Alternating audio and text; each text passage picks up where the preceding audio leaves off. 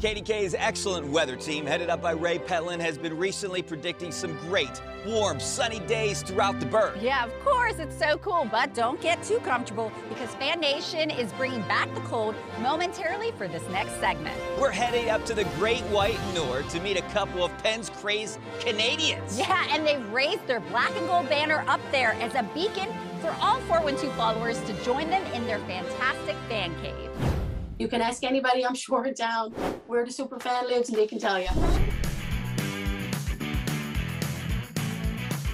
Frank Woodfine and Kim Howlett are undoubtedly the biggest 412 fanatics in St. John's, Canada. I don't know, it's just our whole lives seem to be revolved around the Penguins schedule. We had our 25th anniversary, and where did we go? We went to Pittsburgh. But their anniversary isn't the only thing they take to the next level. It started in the windows of the house with Go Pens Go, and then it just evolved into the wooden sign of Let's Go Pens. And then when they won the back-to-back championship, I could have bought Stanley Cups, painted them silver and put them on my lawn with the word champs on it. Like a stop on Route 66, the display has become a must-visit for Pens fans traveling through St. John's. People come, stop, take pictures. It's crazy how you would meet people just by like this, doing something like that. Frank and Kim have met Pens fans from all around the world this way, including a couple of extra special guests.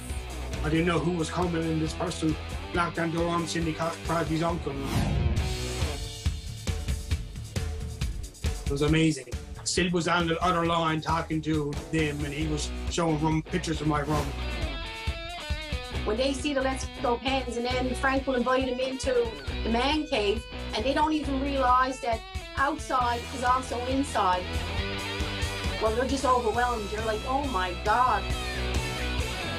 I would say 10,000 items, from a hockey card right to a jersey. You never think that this exists here, you know, and that you'd have such big fans of Pittsburgh here in Newfoundland. It's an awesome cave and a great display, but it's also more than that. It's the meaningful connections made with other fans, including with Pittsburgh's Karen and Shane, whose quick stop turned into a lifelong friendship. They came here, experienced like our Newfoundland, then we go to Pittsburgh and they took us to Promenti's and Incline. Besides the Penguins and our love for the Penguins, it's the friendships that we're after. Frank and Kim make it to Pittsburgh whenever they can, meeting Lemieux, Crosby, and picking up as much memorabilia as their suitcases can hold. When I'm in Pittsburgh, Kim can tell me I'm a totally different person. I'm up dancing for the dilly bar. I'm up dancing every between intermissions.